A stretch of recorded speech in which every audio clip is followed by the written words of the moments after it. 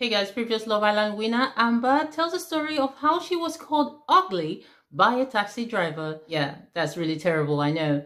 Check out the video. So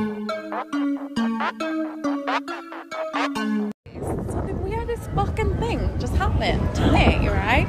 I was in an Addison Lee taxi and he was going the complete wrong way, as in like there's two entrances to get to my house and he like passed both of them. So I was like, oh, by the way, like you need to do a U-turn because you're going the wrong way. And he was about to do that and then he got the turning wrong again. So I was like, oh, it's down there. And he's going, I live here, right? And then right, get out of my car. And then he's going, look at you, you're so ugly. What did that do to deserve that?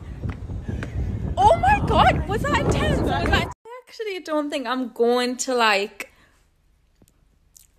process it until like tomorrow, because it was the wildest fucking thing ever. Like, I don't think you understand. He almost actually hit us with his car as he was trying to drive away. As I got out, as he was laughing, calling us, haha, look at you, ha, you're ugly, you, yeah, you're ugly. I mean, you might be angry, but don't lie. Don't fucking lie. We're both, I'm not fucking ugly.